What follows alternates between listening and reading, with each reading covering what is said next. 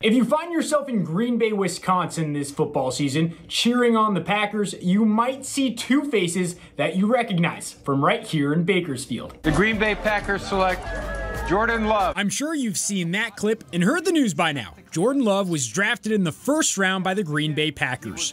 Now, he's going to be joined by his high school teammate, Krys Barnes, who is signing there as an undrafted free agent. Well, I think it really goes back to how special that 2015 Liberty team was. I mean, they were one drive away from playing in a state championship that year. Those guys have all maintained that work ethic to continue being in college, and now with Jordan and Krys, professional football players. Barnes had numerous offers to prestigious D1 colleges. Ultimately, he chose UCLA and became a 3-year starter at linebacker for the Bruins. When I moved here in 2014, Krys Barnes was the dude that everybody knew. And so when I was doing research, when I got the job from Sacramento moving down here, I researched, top football players in town, and it was always Krys Barnes was right there at the top of the list. The two Liberty Stars worked out together almost every day before the draft, and now will hit the field for the same team come football season.